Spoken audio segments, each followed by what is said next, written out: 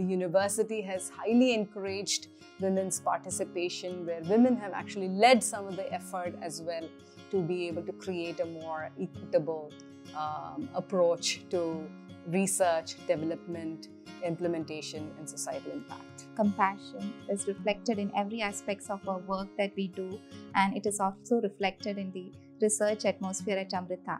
Our Chancellor Amma's vision for research truly aligns with the essence of women empowerment, urging us to utilize our intellectual prowess to create a positive impact on the society.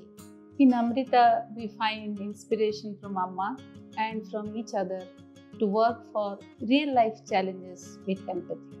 So as a university, we are very flexible with girls. We provide scholarships, we give them exposures, and most important, we have been women leaders.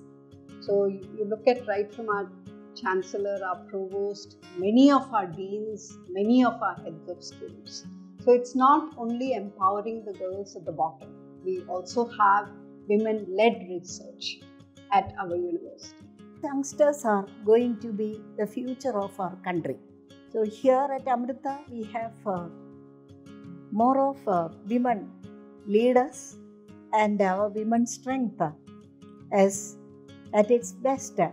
Our Chancellor Amma's vision on compassion in research resonates deeply, inspiring us. We all come together, we collaborate with each other, and then we thrive and we strive to do our best. Our collective strength is the driving force of our success. Truly a transformative journey at Amrita, where what I thought as obstacles becoming stepping stones towards achievement. As a women scientist, Amrita has provided me a platform where there is no gender limitation.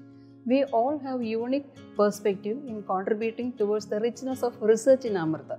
Service finds expression in our research deployments, where scientific inquiry merges seamlessly with community well-being, shaping a transformative research culture.